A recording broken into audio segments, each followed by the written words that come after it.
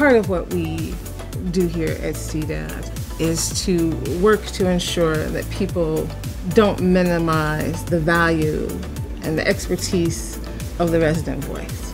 I think the biggest impact they have is bringing all the various entities of community development together. We've always operated in silos here in the city of Detroit. All of us have voice in community development, and CDAD has been instrumental in making that happen.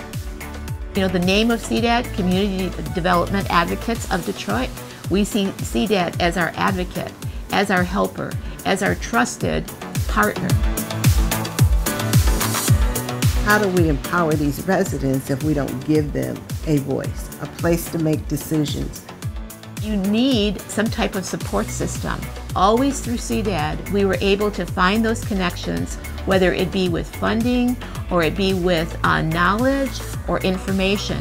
Nonprofit groups are very vulnerable. Ultimately, you have a mission and you want to seriously accomplish your mission. But if you don't have that support mechanism that CDAD provides, we are at a double loser then, because we cannot deliver services to our communities. One day I'm standing outside, there's this guy down the street named Cornbread.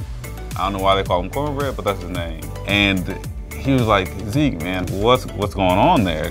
I said, yeah, man, we're opening up this like coffee shop and laundromat in there. He said, laundromat, you're good. That's gonna make a lot of money. Coffee shop, we don't want liquor store coffee either. We want quality coffee. And that was in the midst of our construction that made me take a step back and feel like, you know what, we're on the right path.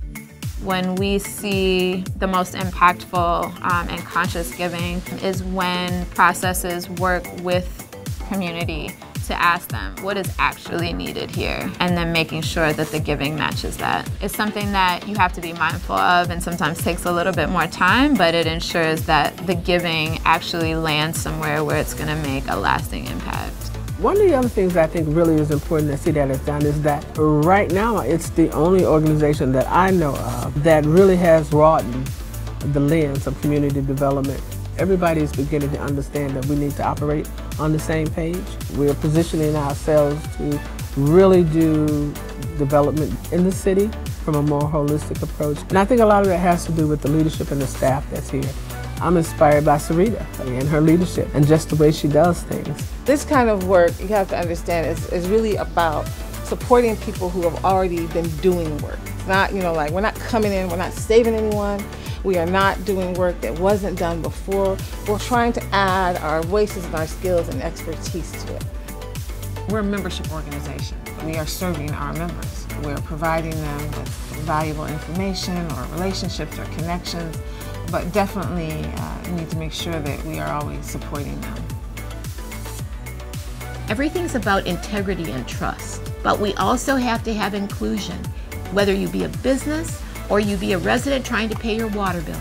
Those are integral parts of being a citizen of the city. And if the city is serious about growing and being a dynamic city, it must not overlook one person. And that is why we look to organizations like CDAD to be there for community engagement and trust and integrity. We do our work to build up this power that is coming from the people that live here. And the outcome is that we want everyone to have a great neighborhood in the city of Detroit.